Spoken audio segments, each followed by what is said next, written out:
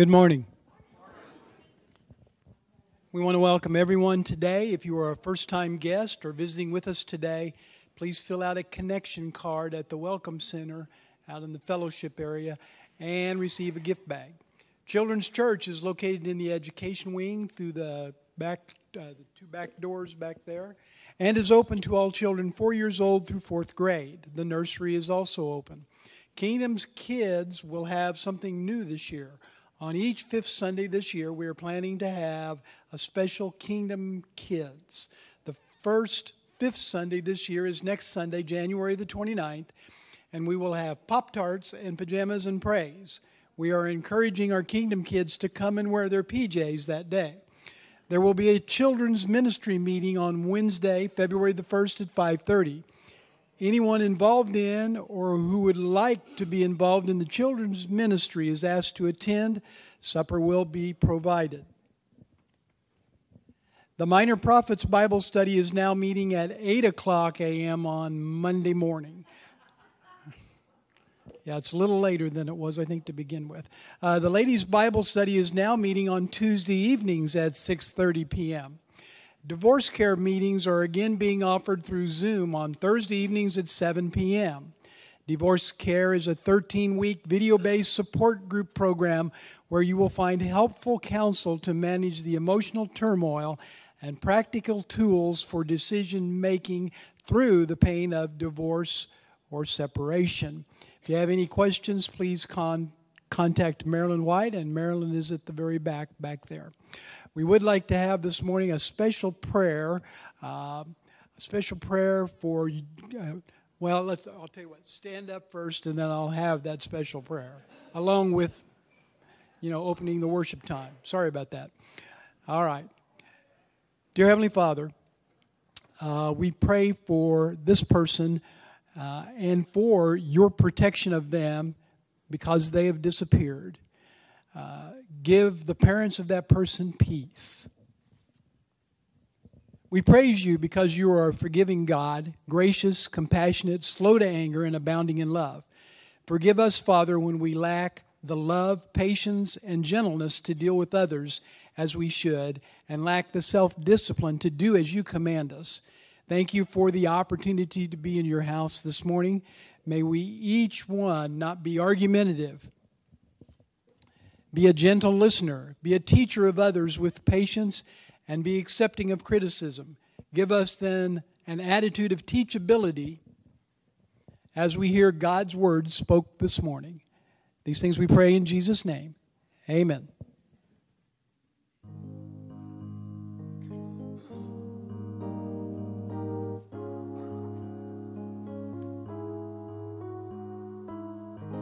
My Jesus, my Savior, Lord, there is none like you. All of my days I want to praise the wonders of your mighty love. My comfort, my shelter, tower of refuge and strength, let every breath, all that I am, never cease to worship you. Shout to the Lord, all the earth, let us sing. Power and majesty, praise to the King. Mountains bow down and the seas will roar at the sound of your name. I sing for joy at the work of your hands. Forever I'll love you, forever I'll stand. Nothing compares to the promise I have in you.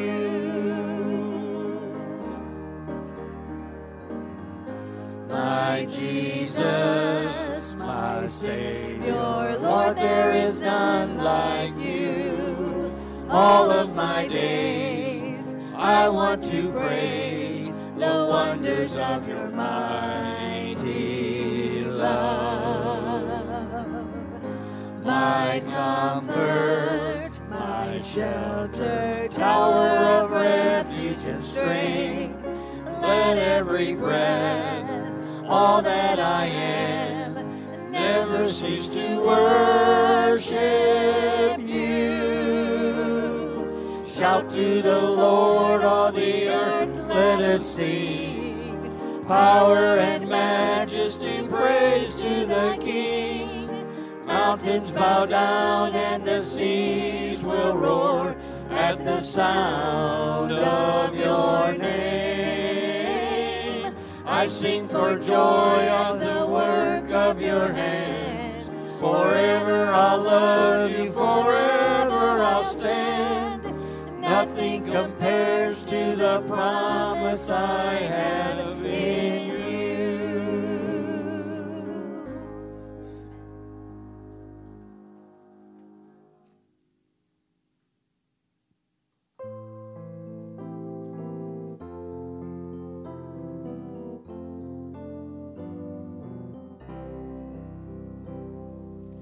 Holy, holy, holy, Lord God Almighty. Early in the morning our songs shall rise to thee.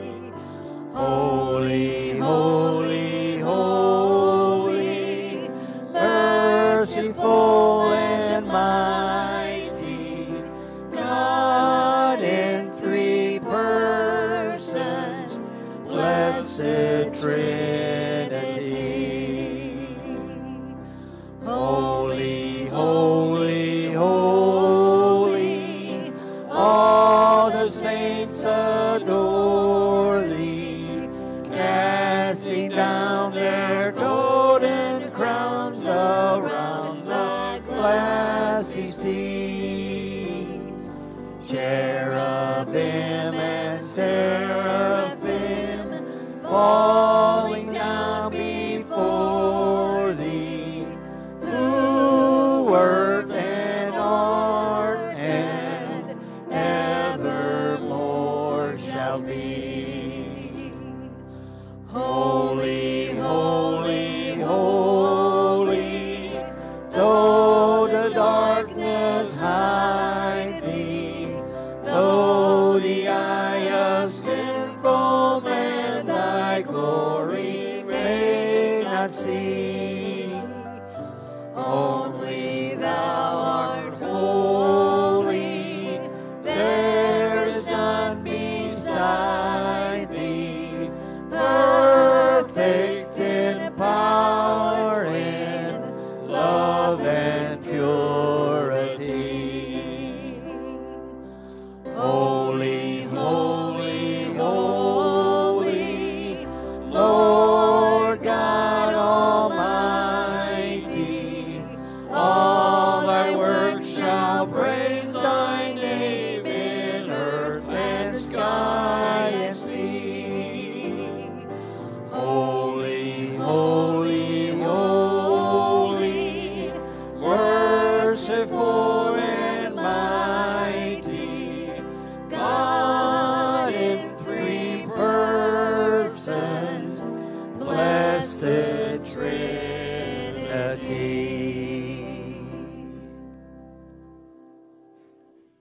Today's scripture reading is Psalms 119, 145 through 152. I call with all my heart, answer me, Lord, and I will obey your decrees. I call out to you, save me, and I will keep your statutes. I raise before dawn and cry for help. I have put my hope in your word. My eyes stay open through the watches of the night, that I may meditate on your promises. Hear my voice in accordance with your love. Preserve my life, Lord, according to your laws. Those who devise wicked schemes are near, but they are far from your law.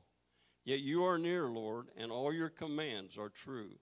Long ago I learned from your statutes that you established them to last forever. You may be seated.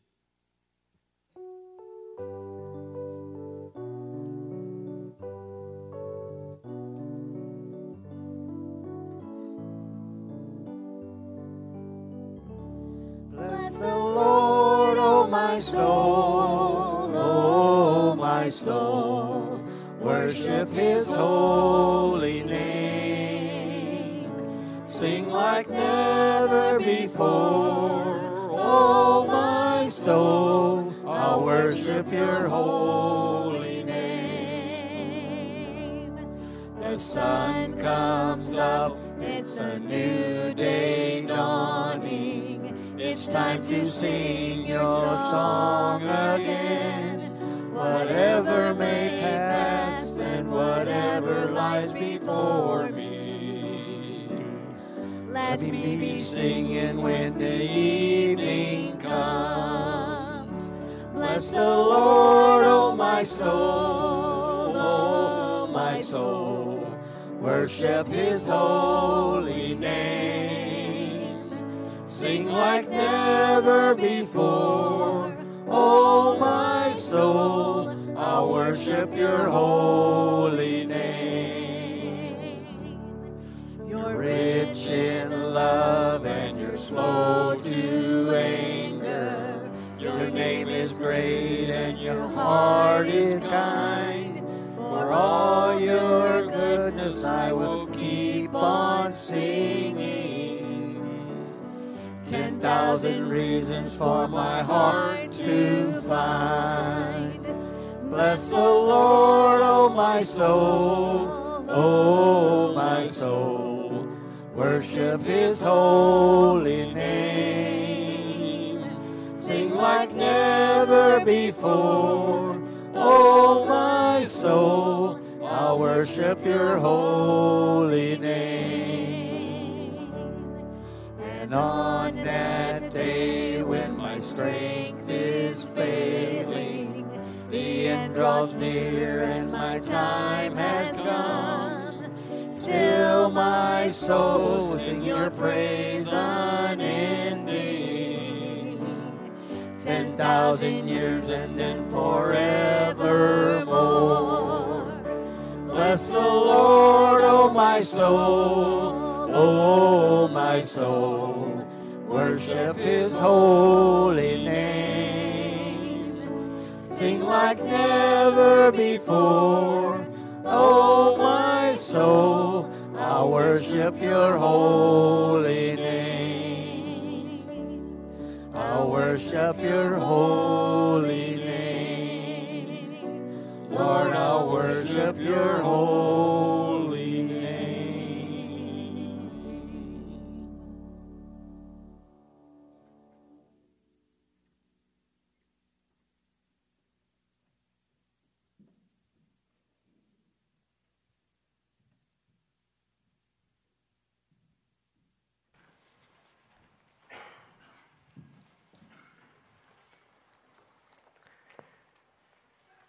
Tell me, I wonder if you have had the same experience as I have had, where you hear Scripture on Sunday morning, you hear it in the message time, and it just lingers with you, it stays with you, it works on you, chisels away at you. That's been the case for me this past week. We've been going through a sermon series on 2 Timothy, and during our life group, we go through these study questions to kind of reflect and consider the implications of that week's message in our lives. And you may have noticed, if you grab a bulletin on your way in this morning, that you see that there are these questions every single week. Well, last week, we asked this question during our study group time. What qualities or characteristics are important for someone who mentors another person in the faith? What qualities, characteristics are important for someone who mentors someone else in the faith? That was the question. And I've got to tell you, church, that question has just been gnawing at me all week. What are the qualities, characteristics? What is the job description of someone who leads someone else along in the faith? Someone else who helps someone, guides someone, encourages, mentors someone else in the faith. We had a lot of good discussion about that question. I wonder how you might answer that question. What qualities, characteristics are needed for helping someone else mature in the way of Jesus? I've been wrestling with that question all week because this question, it matters to me deeply and personally. Obviously, as a pastor, I want to see each of you grow and mature and thrive in your faith. But I'm also a daddy, and this question is important to me because I'm that mentor, I'm that father, I'm that parent for my boys. And I want to see them growing and maturing in the way of Jesus too. So this is personal for me, but I know it's personal for you too, because you also have people in your life. You have people in your life that need Jesus. People you have some influence over, people who you have an opportunity to impact, to mentor, to equip. You have friends and family, sons and daughters, spouse, a coworker. There are people in your life. You can even picture their faces right now. Maybe some of them are sitting right next to you. People in your life that you want to have a faith impact on, that you want to help them grow and mature in their faith. See, it is our mission as the people of God to share the treasure of the gospel with others. It's our responsibility to lead others in the way of Jesus. It's our responsibility to steward and share the message of our faith with others, to mentor others, to guide others, to lead, to teach, to model, to invest, to train. Now, this isn't something that is just reserved for the preacher or the elders and the deacons and church leaders. This is the mission of all of us as the people of God, that we might pass our faith on to the next generation, that we might make disciples who make disciples who make disciples on to the next generation. And this is a huge responsibility. And so how do we do this well? What are the qualities and characteristics of someone who does that? What does that look like for us as people of faith to invest in others for the sake of the gospel? What does this look like for me? What does it look like for you? If you have your Bibles, I invite you to turn to 2 Timothy chapter 2.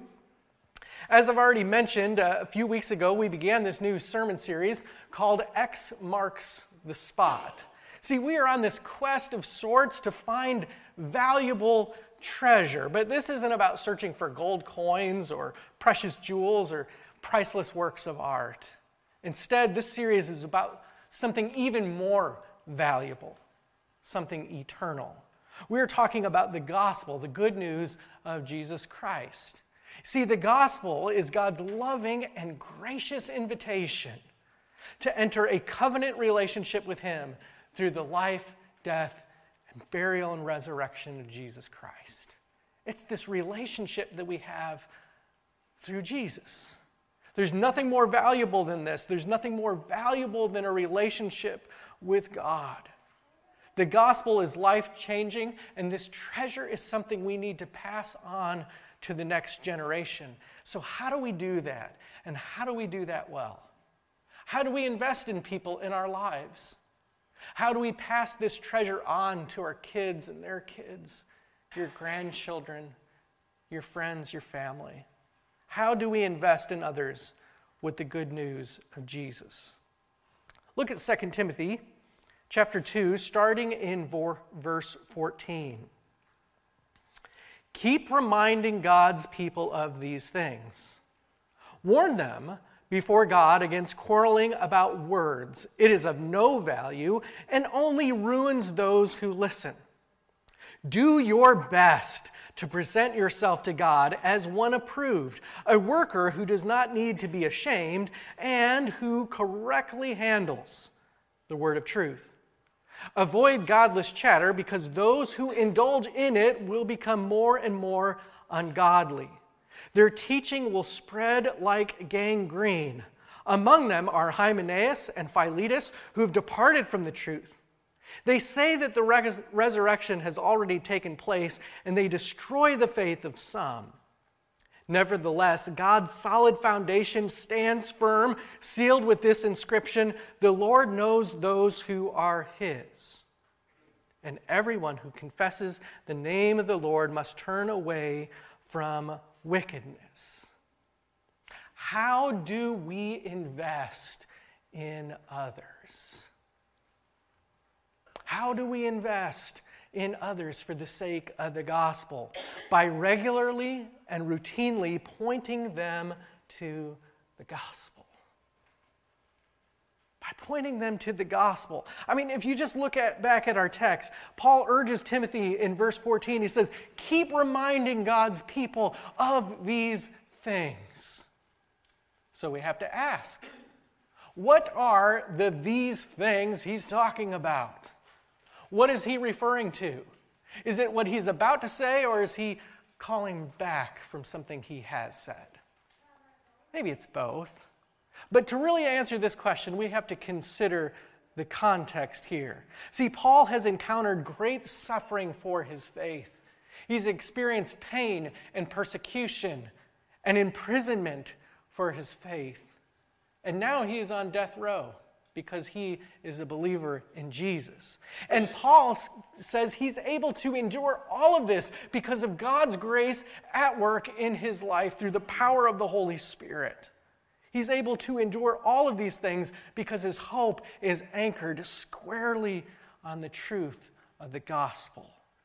Paul may be chained like a common criminal, but thankfully, God's word cannot be chained. It cannot be stopped. And Paul's ministry continues through his letters and through the ministry of others, like Timothy. The gospel moves from person to person to person to generation to generation. The faith that the Lord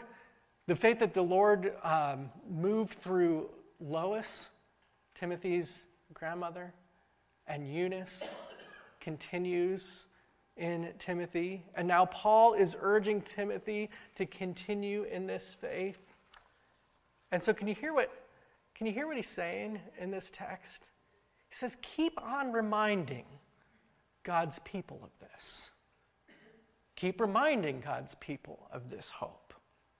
Keep reminding God's people of the treasure of the gospel. Keep reminding God's people of his redeeming love and his amazing grace. Keep reminding God's people that Jesus was crucified, he was buried, and he was raised back to life.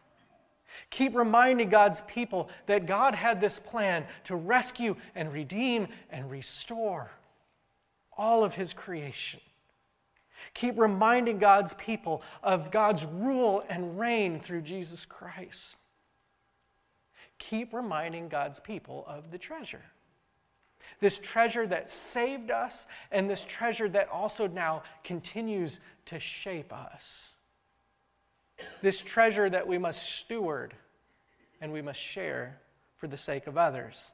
Timothy is to remind God's people of these things, to remind God's people of this treasure, but notice he also gives him this warning to warn God's people against false teaching. He says, you remind them of the truth, but you also warn them against falsehood. The church must avoid godless chatter and foolish controversies, stirring up conflict needlessly, silly arguments, false teaching. These things produce all sorts of toxic results. And he lists several of them, things that are already happening in the church in Ephesus. Division in the church as a result of listening to falsehood. Ruined lives. It produces shame. Ungodliness. It is of no value to anyone, and Paul says it's spreading like gangrene. It's an ugly image, but it really speaks of something, doesn't it? That false teaching is like this deadly disease, this cancer that destroys the body. And just as cancer must be cut out, removed, excised from the body, this false teaching must be removed from the church as well. Because the health of the church is at stake. People like Hymenaeus and Philetus, Paul calls them out by name. And he says they're leading people away from the truth. They're leading people away from the gospel. These men are teaching things like that the resurrection of the dead has already taken place. And here's the problem with that. It undermines the very truth and foundation of the gospel. If the resurrection has already occurred, then there's no hope beyond the grave. This isn't the treasure of the gospel. This is fool's gold, and it's leading people astray. It's causing ruin. Paul warns Timothy about all of this. He says this false teaching is spreading. It's a malicious disease. It's a deadly cancer. It is destroying lives. It is wreaking havoc on people, creating division and disunity, destruction. It's been happening for a while. And so Paul urges Timothy, point people to the truth of the gospel and avoid falsehood. He doesn't want the church to be given into useless, unproductive talk. He doesn't want this poison, this false truth to continue to spread. Instead, Timothy and the church in Ephesus must learn how to carefully handle the truth, the Word of God, to rightly divide the truth, to be able to separate fact from fiction, to faithfully interpret God's Word, to recognize the truth of the gospel, and to reject falsehood. See, Paul wants Timothy and the church to build on the right kind of foundation, the gospel of Jesus Christ. We must build our lives on this treasure and lead others to do the same. And this is what it looks like, Paul says, to be a worker approved. This is someone who serves the mission of Jesus by carefully handling the word of truth. Someone who serves others by passing on the treasure of the gospel to the next generation. Someone who's mentoring well and serving well because they're pointing others to the truth. Look how he continues in verse 20. He says, in a large house there are articles not only of gold and silver, but also of wood and clay. Some are for special purposes and some for common use. Those who cleanse themselves from the latter will be instruments for special purposes, made holy, useful to the master, and prepared to do any good work. How do we invest in others? It's by becoming willing servants of Jesus, useful in God's hands. This is where we say yes to being used by God to change lives. This is where we are open and available to God and allowing Him to work in us and through us for the sake of others. Paul uses this example. He says, if there's a house, there are all sorts of different kinds of things in that house. And they all serve a different purpose, a different function. Some have special purposes, and others have a more basic function, but they're all valuable and they all serve an intended purpose. The same is true of us.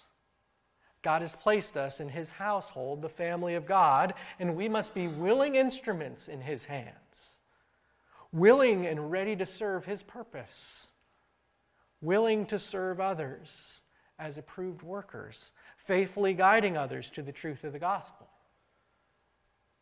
See, I said before that this message is personal. It's personal to me, and it ought to be personal to you. Do you want to be used by God to change lives? The lives of your kids? The lives of your grandchildren? Your next door neighbors? That brother-in-law? That sister-in-law? Do you want to be used by God to mentor younger believers here in church? To invest in the next generation? To accomplish the mission of the church?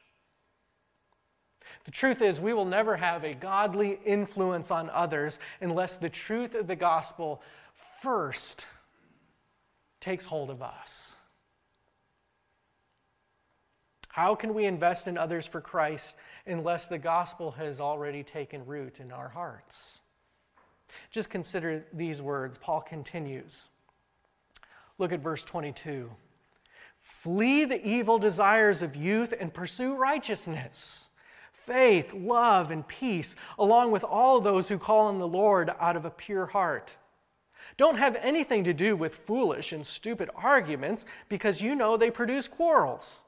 And the Lord's servant must not be quarrelsome, but must be kind to everyone, able to teach, not resentful, Opponents must be gently instructed in the hope that God will grant them repentance, leading them to a knowledge of the truth, and that they will come to their senses and escape from the trap of the devil who has taken them captive to do his will.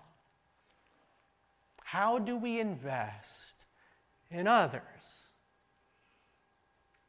It's by living gospel-centered lives. Rather than pursuing the sins and the selfishness of our youth, we will pursue Christ, seek maturity in his name. Rather than stirring up conflict and controversy, rather than unleashing rage on others, we will promote peace and kindness. Rather than being harsh with others, we display his gentleness, patience, and love. Rather than looking like the world, we look like Jesus. Rather than looking like these false teachers, we look like an approved worker serving the mission of Jesus. If we want others to know and love Jesus, then our lives must demonstrate the gospel. If we want others to know and love Jesus, our lives must demonstrate, show, reveal the transformative power of God's grace at work in our lives. If we want our children to love Jesus, if we want our spouse to share in our faith, if we want our neighbors to come to Christ, then we must allow the gospel to take root in our hearts and change our lives. The question is, do the people in your lives, do they see this influence at work in your own life? Do they see the faith and love and hope of Jesus at work in your heart? Or do they see something else? Do they see bitterness? Do they see resentment? Do they see someone who's always looking to pick a fight and get in an argument with someone? Do they see gentleness and peace, or do they see outbursts of rage, selfish ambition? Do they see and hear words of patience and grace or bitterness? See, we need others to remind us of the gospel and remind us to live in the gospel. Because it's awfully easy to give into these selfish desires, these sinful inclinations. It's easy to fall back into those old patterns of destructive behavior, the sins of our youth. It's easy to allow immaturity to reign in our hearts. It's easy to allow selfishness and pride, greed and lust to reign and rule over us. And so this passage forces us to confront some things, to ask this kind of basic question: how am I treating my spouse and my kids? How am I treating the people I hope to invest in for the sake of the kingdom? How am I conducting myself on social media? How am I interacting with that coworker that drives me a little crazy? Do they see the gospel in my life? Do they see the love of Jesus in my life? Do they see his grace, his truth? Do they see the fruit of the Spirit at work in me? Do they see his compassion and his mercy? Or do they see something else? When I was a boy, we had this 22-pound white fur ball named Cookie. He was a West Highland White Terrier, a Westie, and he ruled the world. Or at least he thought he did. I can remember taking him home as a puppy, and my dad said, he's only going to be in this room. And less than 2 weeks later, he had the whole run of the house. Cookie barked at everything. He thought he was the biggest dog in the world, and nothing would scare him, nothing would make him back down, nothing frightened him. But something would happen to Cookie. If we would get in an argument, my sisters and I, and we'd be shouting at each other or whatever it might be, Cookie would run out of the room with his tail tucked between his legs. And if Cookie left the room like that, that was kind of that reality check of, oh, maybe we better dial it back a little bit. We just made the dog run out of the room. And that would happen. We would be in an argument. Next thing you know, the dog would flee. Now be honest. There are moments in your life, moments in your home, where maybe that metaphorical dog wants to flee. There are moments in your home where maybe you get a little impatient, maybe you get a little angry, maybe you say something a little sarcastic, maybe you're not displaying the fruit of the Spirit, and that dog wants to flee. Maybe there are moments at work where you get frustrated or impatient for whatever reason, where that dog wants to run and hide. Maybe there are moments in your marriage, and the way you treat your spouse, your kids, your family, whatever it might be. The truth is, we all have those moments. We all have those moments in our life where we unleash our anger. Maybe it is aggressive and loud, or maybe it's passive aggressive. Maybe it's the silent treatment. Maybe it's a sarcastic comment. Maybe it's rude. Maybe it's greedy. Maybe it's selfish. And our behavior makes that dog flee the scene.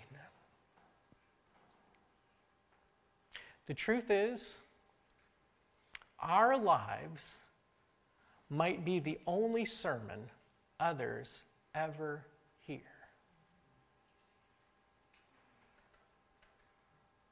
What is your life preaching? What are your words saying? What are your actions communicating? What kind of gospel are you proclaiming in your life? See, our lives must guide others to the treasure of the gospel.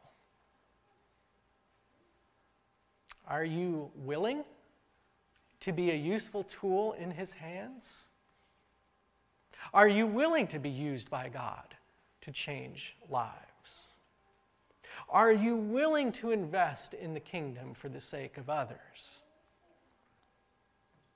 See, God has placed people in your lives, people that you love, people that you interact with on a daily basis, people that you have some influence over, a son or a daughter, a neighbor, friend, family member, people to love, people to serve, people to invest in. God has placed these people in your life, and you might be their only map to the treasure. So does your life point them? X marks the spot, right? Is your life pointing them to the treasure? Several years ago, I was on one of those job search websites. I was looking at the different listings there of different jobs, and I was reading the descriptions, and I was looking at these job descriptions for these various kinds of jobs. And I remember looking at one of these job descriptions thinking, there is no human being in the world that could fulfill this job description. There is no way on earth anyone could work that many hours, have that many skills, know all of those different things, have that kind of personality. There's no person alive with those characteristics. No one qualifies for that job. And I think about that when it comes to being a mentor, a guide, a leader in the faith. None of us measure up. None of us possess all the qualities and characteristics of doing this perfectly. But that's really the beauty of the gospel. That Jesus is the only one who is qualified, and He came for us. That despite our shortcomings and our failures, He willingly came to rescue and redeem and restore us. And we didn't do anything to deserve this, and we couldn't do anything to earn it. but he willingly and freely gave himself for us. And now we have this opportunity, because of what he did, to point others to the hope that we have in him, to invest in others, because God has called us to participate in what he is doing in this world. See, we serve the mission of Jesus not because we are worthy, but because he is worthy. We serve the mission of Jesus not because we are good, but because he is good. This is why we invest in others. This is why we serve others with his grace and his compassion. This is why we mentor and guide. This is why we teach and train. This is why we equip and empower. This is why we point others to the treasure. Because that treasure can turn our lives into something beautiful. Every single day, I see my 2 little boys grow up. And I see myself in them all the time. Little things that they say and their behavior, their little personalities, their likes and their dislikes. And for better or worse, I am making an impression on them. You ever had that moment where you say, oh, I just became my mother. I just became my father. My father's words just came right out of my mouth. For better or worse, our lives are making an impression on others in our lives. And we have an opportunity every single day to invest in someone else. Our children, our grandchildren, our friends, our neighbors, our spouse.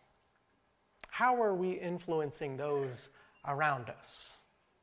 Are we shaping them with the hope and the truth of the gospel? The truth is, you and I might be the only map that someone has to the treasure of the gospel. So are we pointing people in the right direction? Are we leading them to Jesus by our words and actions? Are we mentoring and guiding and directing others? Because our lives must guide others to the treasure of the gospel. Let's pray. Heavenly Father, Lord, your word works on us.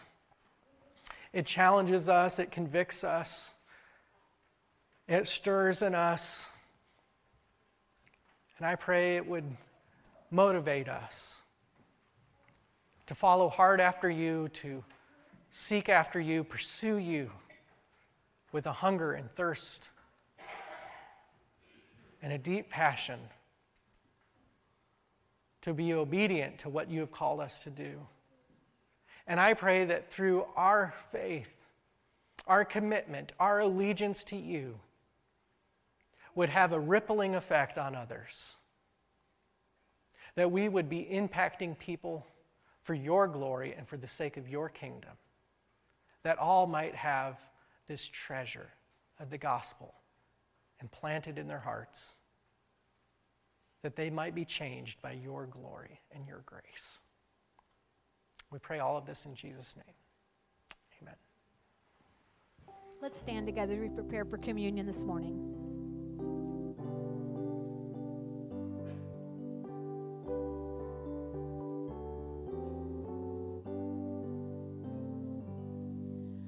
Far dearer than all that the world can impart was the message that came to my heart. How that Jesus alone for my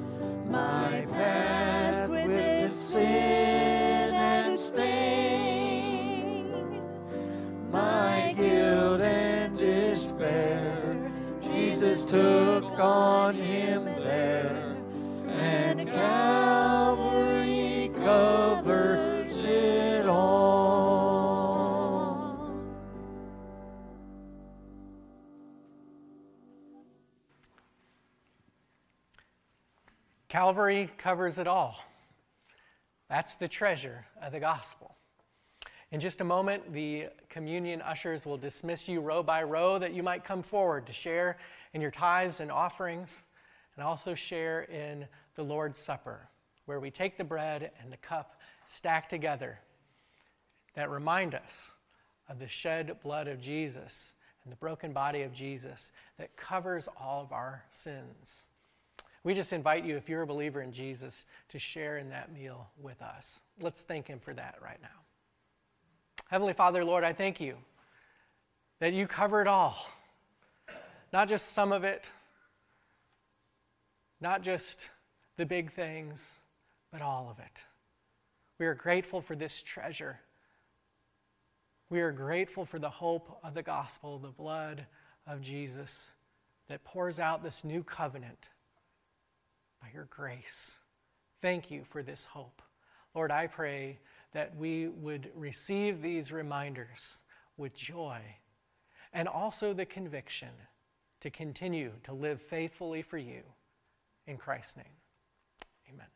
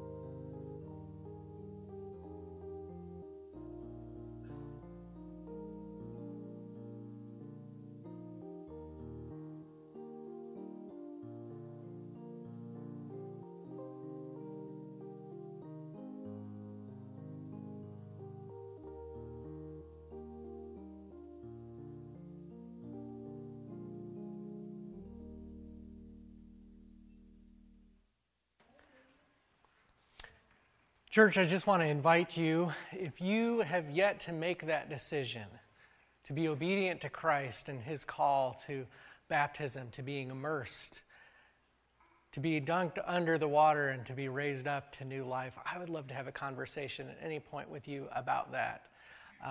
To know the hope and the grace and the truth of the gospel, the treasure of the gospel. I'd love to have a conversation with you about that. If you want to find me after the service or contact me during the week, whatever that might be, but I just pray that you feel the tug of God's heart for you as we share this time together. Would you please stand as we close our service in prayer? Heavenly Father, Lord, thank you for your tremendous grace that saves us, but also continues to shape us, transform us into the people you have called us to be. Lord, I pray that as we go out from this place, that your word would continue to work on our hearts, that it would continue to chisel away the hardness of our hearts and the rough areas, that we would become open and available and willing to grow in your name for your glory. We pray all of this in the sweet, precious name of Jesus. Amen.